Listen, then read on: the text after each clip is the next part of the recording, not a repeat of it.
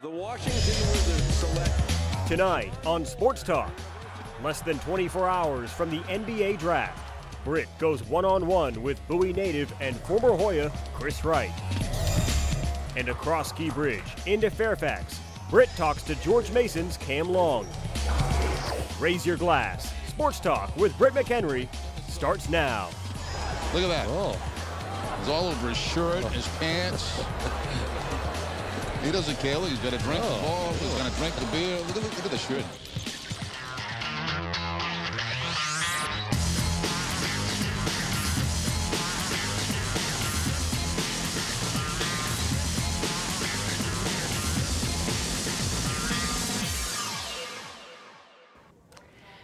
Two local stars with one objective, taking their games to the next level. Tonight on Sports Talk, we'll hear from Georgetown star Chris Wright and George Mason's Cam Long as they reflect on their college careers and share their pro dreams. Hello, everyone. Thanks for joining us for this edition of Sports Talk. I'm Britt McHenry. Well, the NBA draft is tomorrow night, and the Wizards are fairly excited because they have the 6th overall pick, the 18th and 34th. They've worked out about 60 guys, and Tuesday it was a guy you know pretty well, local product, who was a fan favorite, and our Tim Brandt will tell you more. After 14 grueling team workouts, Chris Wright showed off his talents one final time in his own backyard. Rockets, Lakers, Bucks, Spurs, Pacers. Wright was a McDonald's All-American at St. John's College High School. He stayed close to home and continued his success at Georgetown, where he started point guard. Despite all his accolades, Wright came into the draft process with a chip on his shoulder. A lot of people were, what baffled me was their question about toughness. And if I would be the guy that play defense and play scrappy and all that stuff. Would the Bowie, Maryland native want to continue to play in the phone booth? You'd better believe it. I remember being here when the first game ever in this building, when they played the Seattle Supersonics. I still got the ticket at home. Even if the Wizards don't let him keep the gear. They told us we got to get his shorts back. Whatever happens on Thursday, the Wizards will always have a place in Chris's heart. I hope they do well, regardless of where I'm at, because I'm a fan. And you just saw him right there. He played at Georgetown for the past 4 years. He led the Hoyas to 3 NCAA tournament berths, and he's also the pride of St. John's College High School. And he's here with us now. See enough of yourself right there? So you are on the brink. First of all, thank you so much for coming in. You are on the brink of potentially the biggest moment of your life tomorrow night. What is going on in your head right now? Man, I'm very nervous, you know, anxious at the same time, but just, you know, I'm very nervous because I don't know which way it can go right now. So I'm just being patient, and it's out of my hands, and, you know, I'm leaving it up to God, and hopefully he blesses me. So, which he always will. So I'm just nervous. I was going to say, he's been pretty good to you so far. Yeah, he's been very good. What other teams have you worked out with? Well, I worked out with a total, I think, 13 teams. Wow. Well, I started off with the Wizards. I went to the Lakers, Rockets, Golden State Warriors, Bucks, Pacers. You know, it was a lot of teams. It was a tough June period because I was on the road the entire time. So it was tough, but it was fun, and it's, you know, it's part of your dream. Part of the grind. So you're telling me you haven't slept much right now? Nah, not too much sleep. You're in airports all day. You can sleep in the airports because you're in airports all day. But other than that, nah, not too much. What's your airport go-to food? Airport go-to food? I don't know. It's some of these airports I've never been to, and I've never experienced them. So majority of the time, I don't get too much. I try to just save that money and just, you know, do what I got to do. I'm sure that'll come soon enough. Well, what's the feedback that you've been getting from some of these teams, especially the hometown team right here, the Wizards? Well, I worked out for the Wizards yesterday, and the workout went pretty well. They said that I did well. Actually, I had a great workout. I shot the ball better. Defensively, they were really impressed with my defense and just my tenacity and toughness. So, you know, it's a lot of pluses. I've been getting a lot of positive feedback from many teams, and so I don't know, man. The draft is going to be interesting tomorrow for several reasons, mainly because of the lockout. So I'm thinking it's going to be a lot of trades, but we'll see how it goes. Now, we've seen a couple guys work out there, Kyle Singler, and a couple other local guys. They looked gassed in the Wizards workout. Was it one of the more intense ones that you've been to? I'm not sure. I would say the most intense workout I've been to was either Houston, because Houston you just ran full court and did a whole bunch of full court drills, or Wizards were up there, but Boston was tough. Boston was a tough one. Boston sucked because there's only 4 guys. There's usually 6 guys to work out, so you don't get any breaks with 4 guys. And they had us doing a lot of full court one-on-one and all that stuff. And then at the end, you have to run for 3 minutes and just run. Yeah. So I was exhausted. It was fun though. So you've mastered the faking the fatigue part pretty much. Oh, I mastered that in college because I didn't like coming out. Yeah. So I had to learn a way to fake it. Which brings me to the next question. We have to bring up your time in Georgetown and your time playing with Austin. You guys have been friends since you were kids. Is this a bonding moment once again for you two? Have you talked?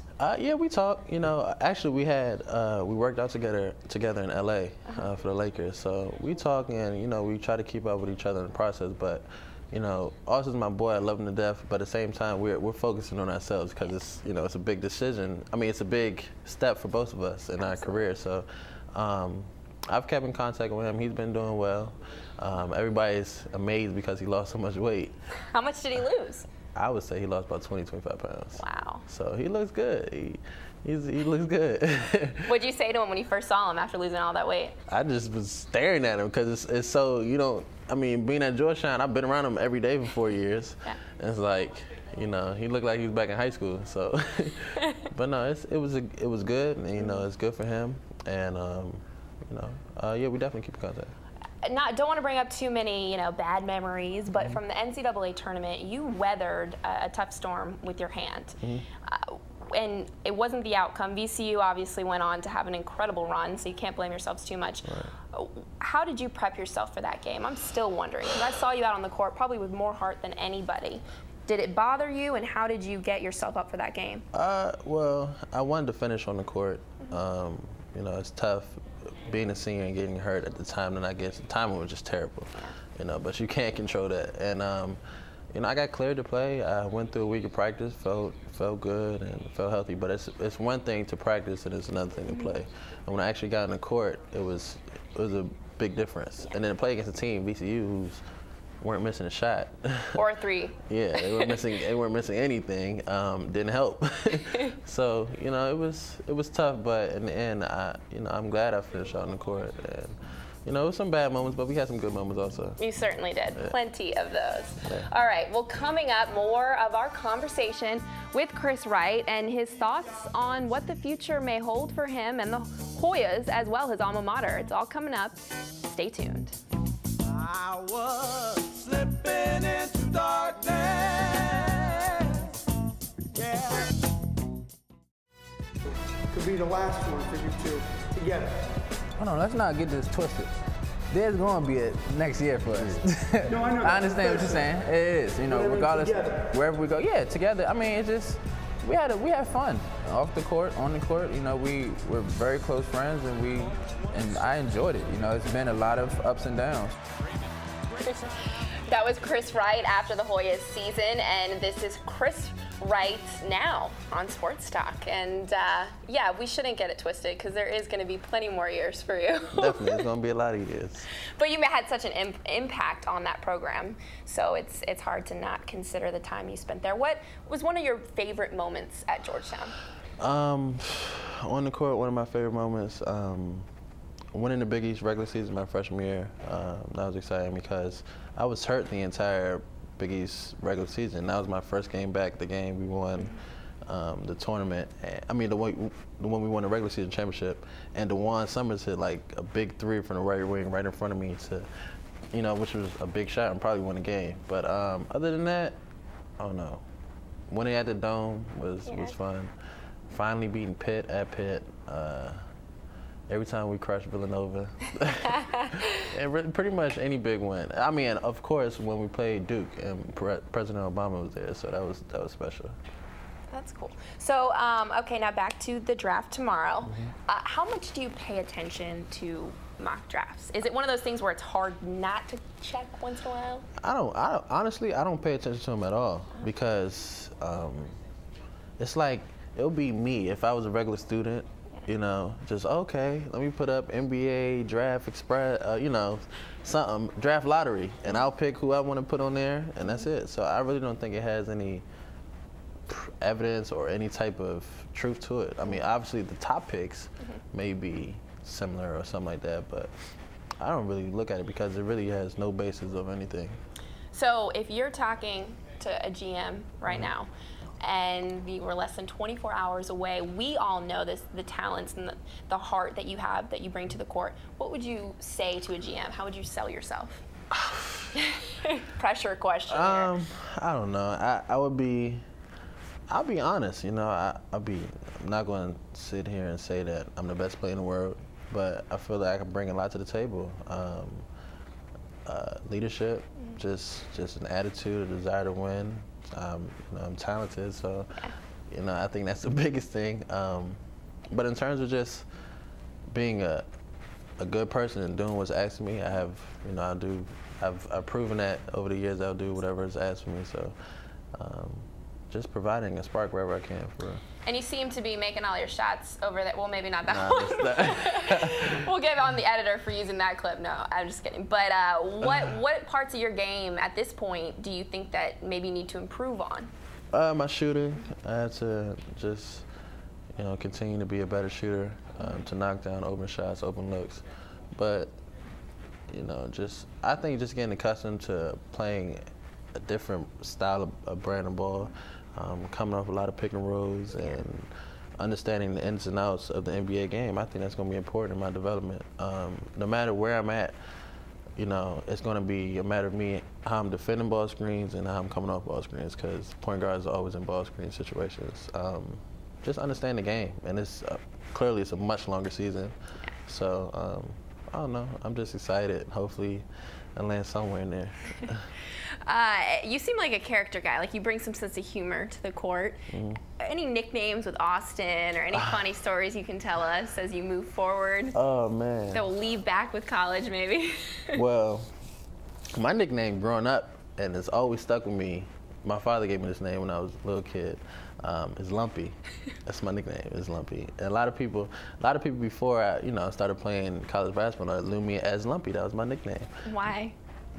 I was clumsy. Okay. So I used to run into everything and whatever, so I'm Lumpy. But we call it free.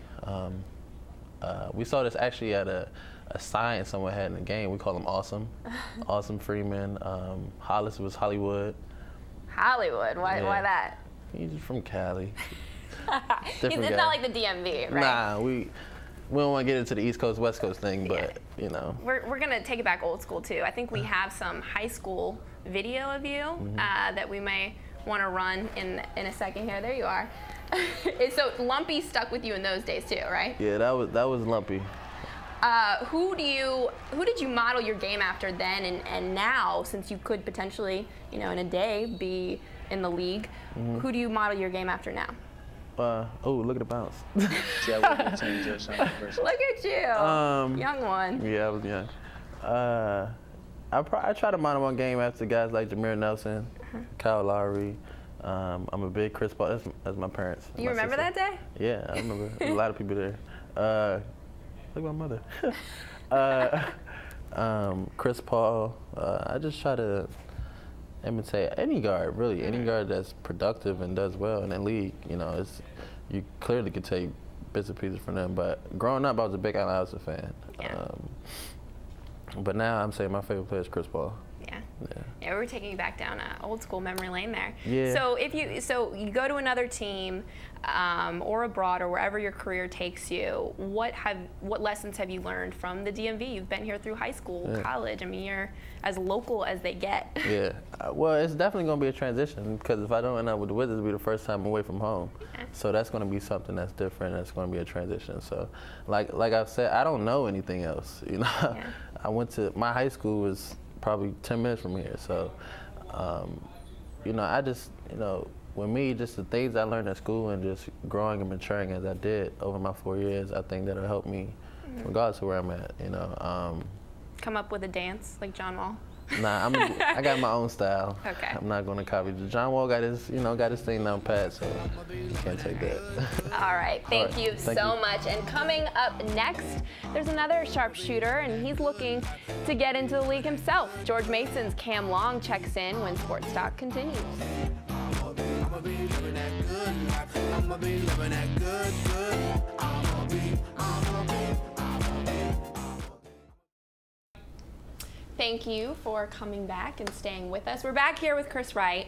We didn't want to let you go just yet because it's a great opportunity to have you in studio. And we've talked a lot about going to the next level and what you have to do to work on your game. Tell me about tomorrow, though. Maybe like the celebration moment, or how do you plan on, if you hear your name called, what will you be doing tomorrow night? Well, that was the key word was if. If I hear my name called, then we'll see. I might, have a fun time, be around the city a little bit. But in terms of watching it and anything, I'm just gonna be at home, my family, a few close friends and family, whatever. And that's it. I'm not gonna make it a big ordeal because it's not like I'm top 10 or anything. So I don't know. I'm just, if I get drafted 60th, the last pick in the draft, I'm gonna party like I'm the first person. Yeah. So I think anywhere I go would be a blessing. I'm just excited to be in this situation. So it's fun, but it's also very nerve-wracking.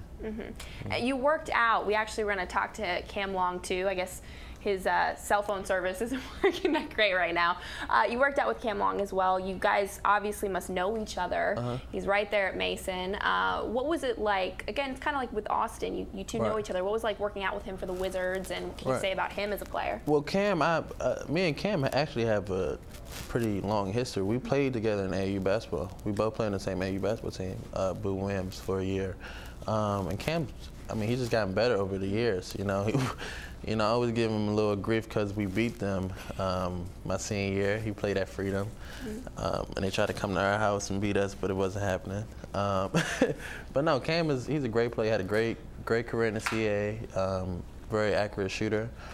Very quick guard, combo guard, about 6'3". He's done well, and he's put himself in a position to get his name called also. So. My hat goes off to him, and making the transition. He came here as a sophomore in high school, leaving Florida and leaving his family to come here. Yeah. That's a major step. And we're from the same hometown, believe it or not. We found that out. Exactly. So, I didn't know that, but yeah, just making that transition as a sophomore in high school, going to a new school. How high school is. High school is crazy anyway. Yeah. So, he did a great job, and it's paying dividends. We touched on it a little bit earlier. When VCU went on to the Final Four, you just kept seeing them killing every team, making 3 after 3. I think their shooting percentage was like low 60s against you guys. Did you see that coming after they beat you? Did you think, wow, this team really is worth that, or did you think their time was gonna come up soon? Honestly, I didn't even watch the next couple of games, but I can see them beating. Every game that they won, it made me feel better. Yeah. So it's not just us that's getting whooped on. Everybody else is getting whooped on. They made it to the Final Four, so that feels good. Not that it feels good, but it I guess covers it up a little bit. But I don't know. They got some great players, and not to mention they're a very junior, senior team. They're an older team. Yeah. So those are guys that's been around. Jamie Skeen originally went to Wake Forest. He can shoot the ball with the best of them. Yeah. Then they got like 4 other people that just don't miss. Yeah. So I'm not one of those people that hate or anything like that. They were the best teams on those days, and they deserve to win. They did their thing. Yeah. All right, as you wrap it up, as you move into your future, what words of advice from JT3, from Coach, will you take with you to help your game at the next level? I just try to carry myself with a sense of respect and pride and in a professional manner. One thing about Georgetown, regardless if you finish your career there or you left early to go to the pros or whatever, you always carry that tradition on as a Georgetown basketball player. So it's important for me and the other seniors and guys, to remember where we came from. Yeah. and it's a lot behind the Georgetown name. It's a lot of tradition and a lot of pride behind the name. So to go on and carry on and live your life, but live, you know, be a professional about yours, and always, like, a lot of people go into these workouts with sweats or, you know, flip-flops, which is cool. I'm not knocking it. I'm not knocking it, but you know, it's a job interview. So even if you're a regular student, it's like we're having a job interview. So approach it like a job interview. That's what you always said. So wear a nice shirt, some slacks, some shoes. So I'm sure you have Big John Thompson there too, yelling at you to sharpen up and look professional. No, yeah, definitely. They're both there, and they both, you know, say your image and the way you represent yourself carries, you know, carries a long way, and that's about it. Well, all right. Well, thank you, and we'll be back in a moment to add a little bit more to this edition of Sports Talk with at least one good reason to enjoy a cold one at the ballpark. From basketball to baseball, stay with us.